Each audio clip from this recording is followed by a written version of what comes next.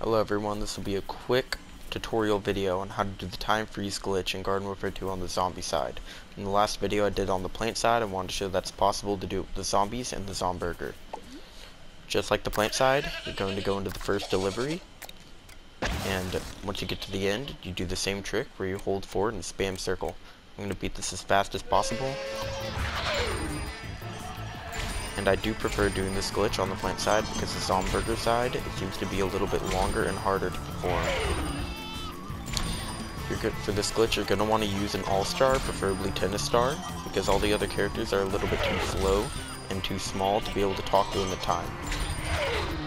This will not work every time, so if I don't get it on the first try, I'll just try it again, and see if I'm able to do it then.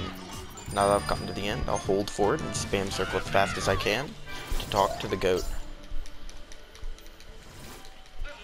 In here, I talk to the goat, and there's no X to continue talking, so I can warp home, and time should be frozen when I warp home. If this didn't work for you, just try it again, and it should work the next time. If you're not able to do it on the zombie side, I recommend doing it on the plant side. As you can see, all the characters are frozen. I can shoot, use my abilities, and push them wherever I want, and it will not break time. You're able to grind the plant bosses on the zombie side just by going into the plant base and killing the plants. I can kill the plants without them fighting back and without them moving. So here I'll respawn and switch to Super Brains, showing that switching characters won't even break the glitch. The only thing that can break the glitch is repetitively switching teams, and it doesn't always.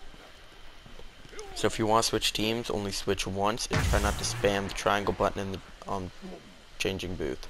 So here, I'm going to go to the plant base. I'm going to hop over the wall, and you do have to kill a few weeds so that the bosses will start to spawn. So here I'll just kill a couple weeds.